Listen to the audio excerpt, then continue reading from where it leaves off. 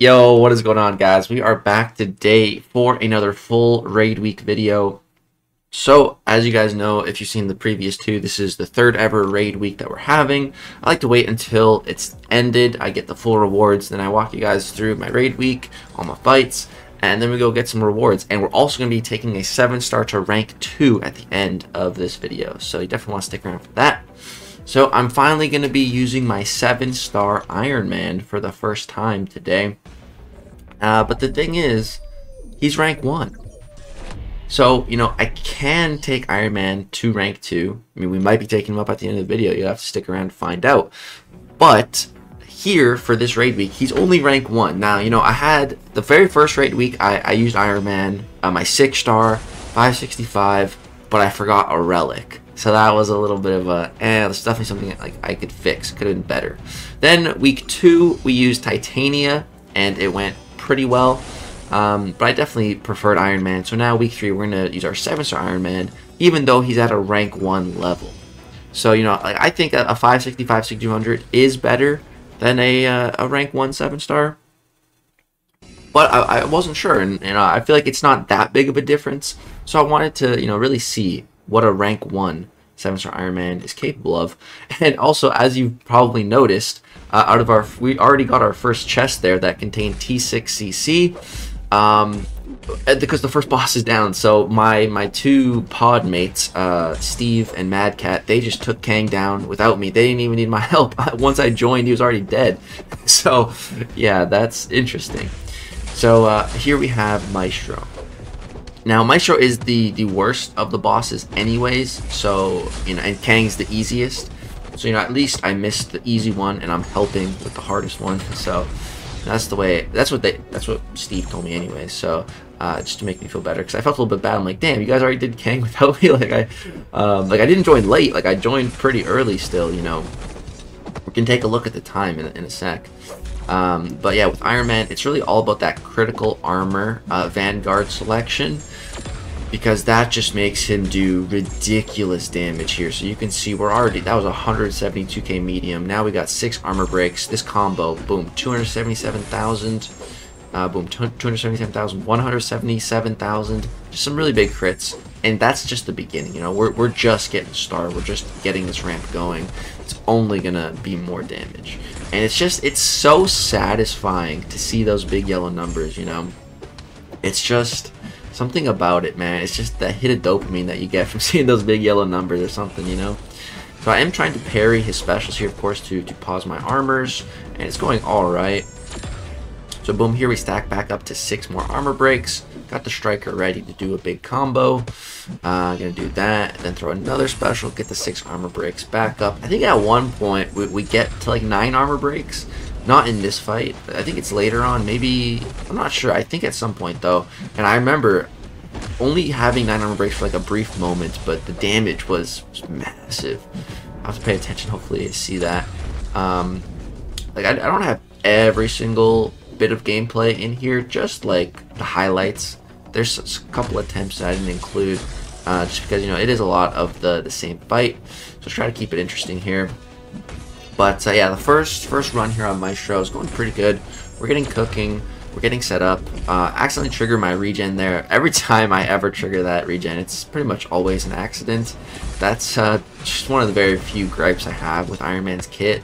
But, you know, whatever. It can only be used once, so that makes it feel worse. You know, the one time you use it, it was an accident. You weren't even trying to trigger it.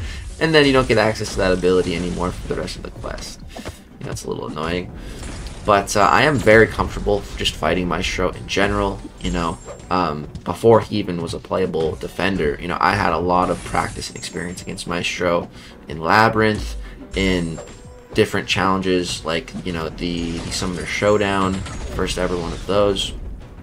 So here, I don't think I did the max damage, but I pushed him red as well, but I timed it, so I timed it with the timeout so that he couldn't even throw an L3. And yeah, it's all good. So, but just going in with the Vanguard, that helps to get it set up, I think. I don't fully understand how that all works, but I'm pretty sure it's something along those lines. So now we're going to be dealing more damage, and yeah, I'm not really sure how to ramp. I usually just fight when I'm told, or when I see an opening. Oh, sure, I'll go throw some revives. Because, you know, with the Kabam made some very big changes after the first ever raid week. You know, the first ever raid week, it was like a couple revives, like every couple of days. You can get like 2 or 3 or something like that. And then, you know, they did a lot of, they basically overhauled raids for the second iteration.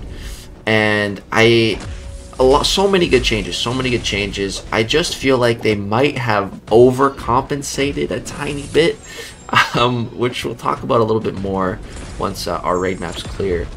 But yeah, just like before the change, you know, there just wasn't really enough revives, and it was far too spaced out. Now there's so many revives. Like there's more revives now available than I even need, which, you know, isn't necessarily a bad thing. But, you know, if I was Kabam, I would try to find that perfect balance of, you know, not having too little revives and not having too many, you know, somewhere right in the sweet spot. But I mean, having more revives is definitely much better than not having enough.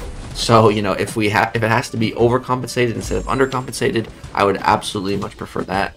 But yeah, it's just, I just feel like they did a bit too much. But it's definitely so much better than it was the first raid week.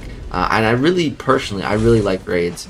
I really look forward to it every month now. It's just such a nice break from AQ, for one, and for two, the rewards are just really, really good, man. Like, it absolutely feels worth it. At the end of the video, once we're clear all the raid gameplay and chest rewards and all that kind of stuff, we are going to, you know, go claim all the rewards. You guys can see the rewards, man. It's a lot. It's so much more rewards than like just an AQ week, a regular AQ week. You know, it's so much more rewards. And so here we're just plugging away on Maestro. Boom, do the full damage here. So got him down to 61% now. When we started, he was over like about 130 million health. I think he was 134 million health at the start of this clip. And now he is below 100 million health. I think he's at 90 something, 94 million. So yeah, we took off over 30 million health off Maestro in that clip. And then I also finished the job as well. He was at like 14%. So here I did the max 12%. So he still has 2% left, of 2% life left. And so we're just gonna keep reviving. Revive full, got so many revives. And just take a look at the timer, you know, once we're out of this Maestro fight. You have a full 7 days, you know, to get the raid map complete. And you guys are going to see, you know, we're still in the first day. We're still in the first 24 hours at this point. Kang is down, and now Maestro is about to be down as well. So boom, get some parries on those special 2. There we go. Drop our special 2, activate our mode. And yeah, he's going to be dead in just a sec here. Beta heavy, and hit a little relic, and hit him with heavy. Pew! I was hoping that would kill, but it didn't.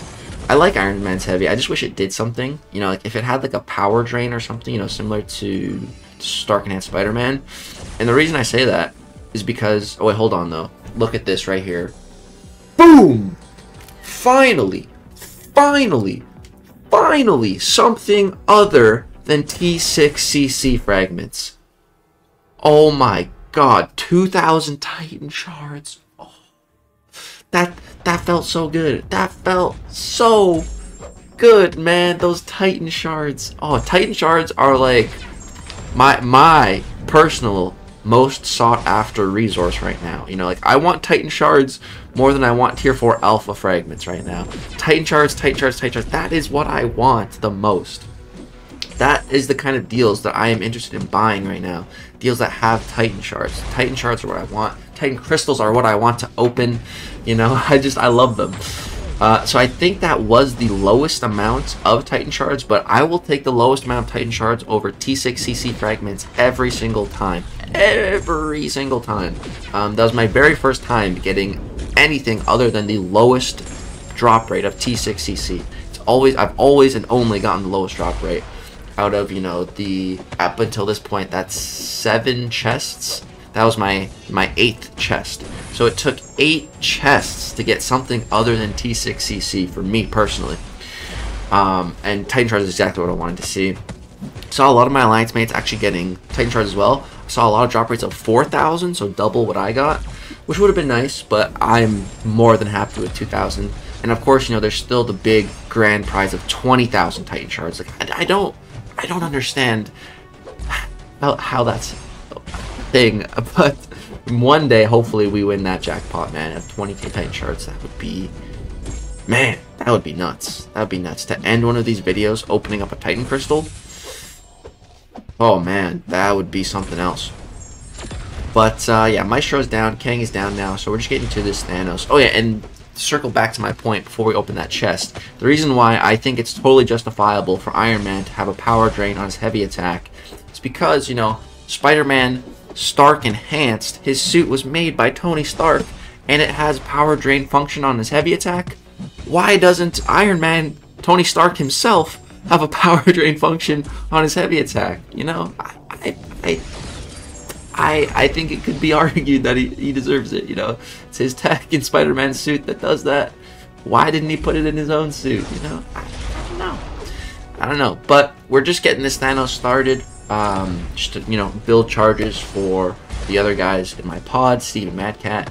So I'm just doing really whatever I can here. You're not expecting to do a ton, but you know, this is the first fight on this Thanos, and you know, we're doing decent damage even with the rank 1 Iron Man hitting 286k crits. Like the rank 1 is not holding us back at all. You know, if this was a 565, a rank 1 or a rank 2 or a rank 4 6-star or a 6-star rank 5 ascended, I think they all work just fine. I think Iron Man is just that good that it doesn't really matter. Doesn't really matter. So we end up timing out, but we did take off 10%. 12% is the max now. We took off 10%, so that's not too bad. And then we're going to get our 9th chest. So our final one for this raid week. What is it going to be? Is it going to be more Titan shards?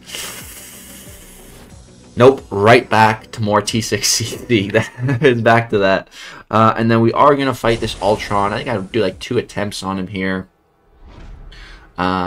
So yeah, we're gonna jump in because again, this is still the first day. We're still on the very first day of this raid week. We're already at the Ultron box, and I still have, you know, revives. Still have a ton of revives to use, and the revives haven't even reset yet at this point. So we can still get, you know, 7 more for free after the reset. There's just so many revives. It's just so easy to get this done quickly, which is very nice because we're actually going to end up finishing this raid week on day 1. So, you know, that's the equivalent of a full week of AQ.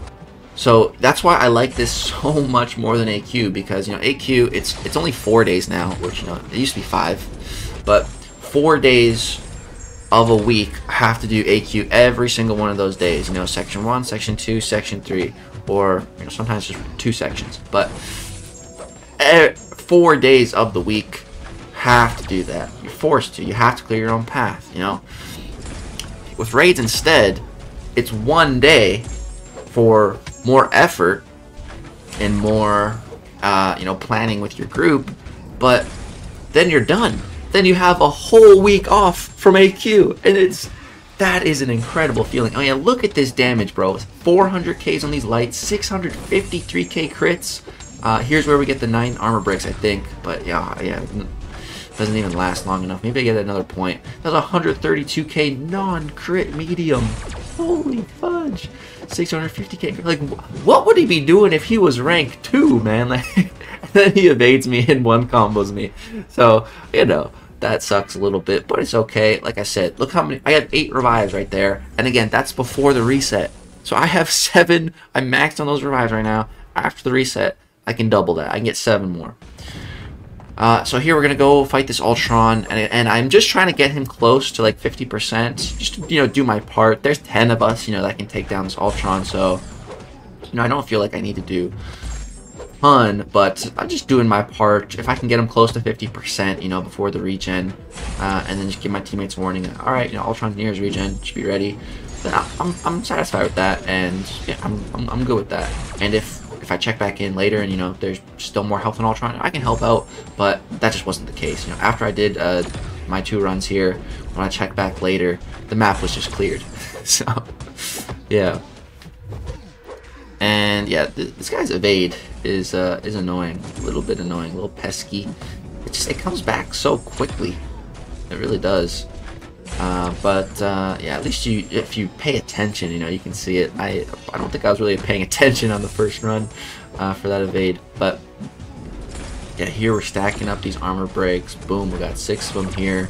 Oh, but then yeah, he clips me with the special one. But boom, I recover. I hit a clean intercept. I'm about to bleed out, but I attack him and use the adrenaline healing to save myself from dying.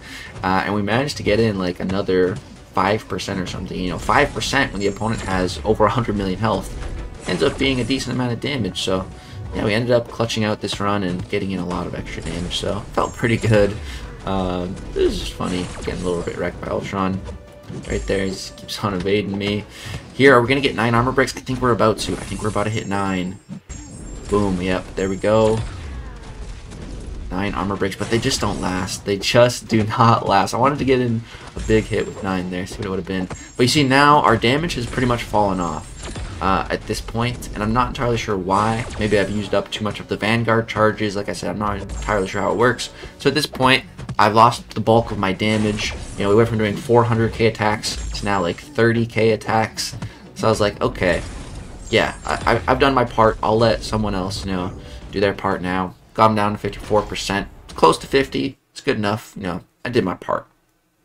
And as you can see here, like 3 hours later, there's still 6 days, 15 hours on the clock left to do these raids. We're done. We're 100% complete. So that is our 3rd ever raid week, our fastest clear by far. We were done, you know, within the first 8 hours. Really awesome. Now let's go jump in game, claim all those juicy rewards, and take a 7-star up to rank 2. Let's go. Alright guys, we are now live in game at the leaderboard here, and you can see the rewards here. We ended up getting 10th in the world. So top 10 all get tier 4 alpha catalyst fragments, which is the biggest chase item right now for the bulk of players. So we just made it with that 10th spot, luckily. Usually we've been placing like 8th, so it looks like we got pushed back about 2 spots, but we still made it, so it's all good. Now let's go ahead and claim these rewards. So up first, boom, we got a raid shard selector, 7,500 7-star shards. That is so nice. I love that. Half a 7-star, beautiful. 1,000,000 gold. Always take more gold. Tier 6 basic, tier 3 alpha. I have been in need of these resources lately. Been in dire need. Love to see that. Fat chunk of glory. Take that. There's our tier 4 alpha catalyst fragment. 5,700. We get 3 of the 25% T6CC and then a 25% selector. So let's go claim all that. Plus another chunk of glory and some good fragments of the T6B and T3A. So here I think we're going to be taking Mystic, actually, because there's a lot of Mystic rank ups that I want to do. Nice, we're stacked on glory. We're going to go spend some of that. We need to... I just want to buy a ton of this stuff, so... like... oh, we froze. One sec, guys. Let me just flip this around, and it should be working better. Shouldn't happen when I flip it. Okay, I have 10,000 glory here, so let's start with 5. Go 5 and 5. And let me see where I'm at. Basic, tier 6, tier 3. Okay, we can use one more tier 3 alpha. Do that. Alright, we should definitely be able to do a rank 2 now. But let's go open up some crystals real quick before we get to that. We got... just want to focus on the T6CC stuff. Yes, we got 5 of these bad boys. Gotta pop them open. No mystic at all. And no science. And no mutant. Wow. It's interesting. Not necessarily bad, but interesting for sure. I do like the cosmic. We're at 3 now. That's nice. I'm at 0 science though, so you know a little bit of science would have been good. But okay. Okay. So I'm really between 2 champions right now. I haven't fully decided which one we're gonna take up. But But yesterday we uploaded the Deathless Guillotine video, and I said in that video, if we get 1,000 likes, we're going to take her to rank 2. So she is 100% guaranteed going to rank 2. The question is it right now today, or will it be my next one? Because there's also another champion that I want to take to rank 2. And that is Bullseye, because he's going to be my next rank 3, actually. So it'd be good to get him up to rank 2 now.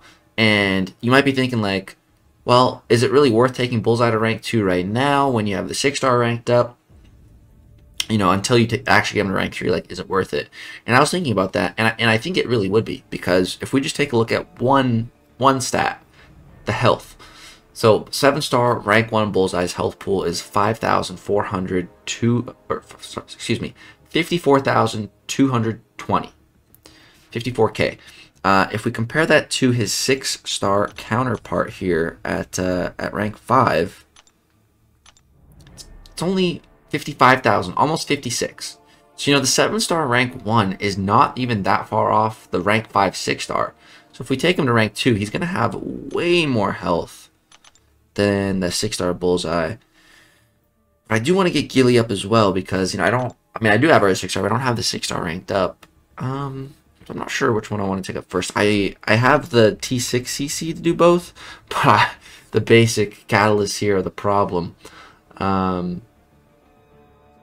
It's just a question of who do I do first.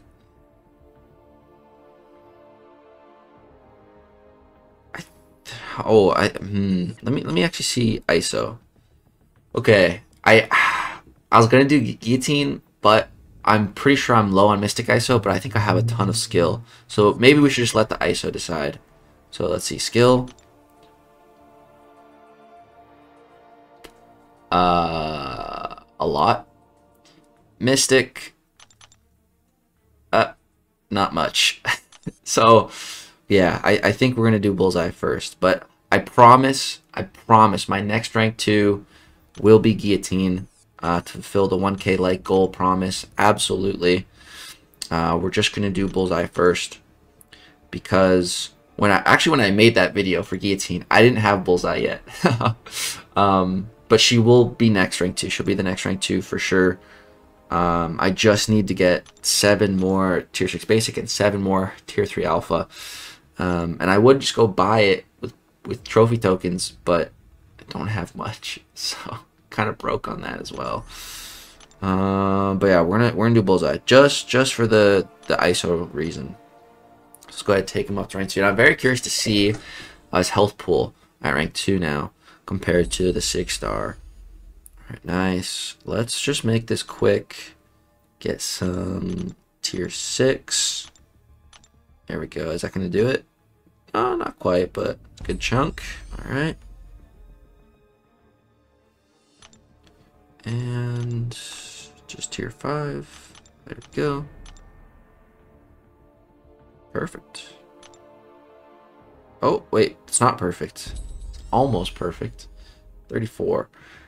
Alright, probably need one, maybe up to 3 just to be safe. Yeah, 3 it is. Alright, there we go.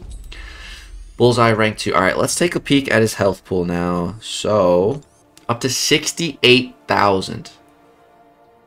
That's a big increase. So, like, the reason why I look at the health, you know, is basically just for defense, you know, and there's, you know, 200% health multiplier nodes. So 68,000 compared to, what was it, 56,000 on the 6-star, that's going to equate to a lot more life that my opponents need to take off Bullseye to kill him. And that's just going to be more time for Bullseye to do bull crap things. So yeah, let's go put that. I might have already put the 7-star in my deck. Did I? I did not. All right, let's take the 6-star out and put the 7-star in. Where is he? Skill. Oh, there he is. His PI is below. Let's get him in now. Cool, and then we're also going to need to give him a relic, so let's make sure we do that. And I'm really excited to take Bullseye up to rank 3 because he's actually going to be way more viable on attack, you know, at a rank 3 level. It's going to help him offensively. All right, what is on Bullseye? right now. My 6-star doesn't have one, I guess. Okay, we'll just give the 4-star to him then. I guess he's relicless. Okay, 4-star will do. All right. Well, guys, that is pretty much going to do it for this video. We can also take a look where I'm at for my next rank 3. So we're over halfway now with the rewards for this raid week. So we need about 22,000 fragments and then 1 more full catalyst. And we are going to be getting a good chunk of that from Winter of Woe. Oh, and level up was still on. Oh, that's nice. Cool.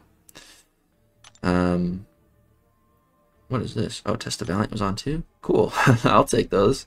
But yeah, Winter of Woe here. We will be getting a full catalyst. So I'm only going to be 22,000 fragments short.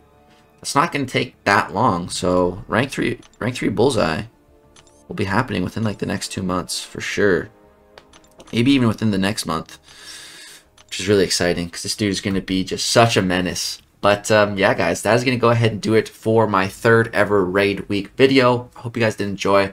And I promise, Deathless Guillotine will be my next 7-star rank 2 for sure. We'll have a full dedicated video taking her up to rank 2 and getting a bunch of gameplay. That's also kind of why I didn't want to do it today, because I want her to have her own dedicated video and then really take the rank 2 for a spin. Whereas Bullseye, not really eager to take him for a spin until I take him to rank 3. For now, I'm just going to be planting him on defense. So it fits better in this video for this rank up, I think. But yeah, that's going to do it. Hope you guys did enjoy. Drop a like if you did. Subscribe if you want to see more.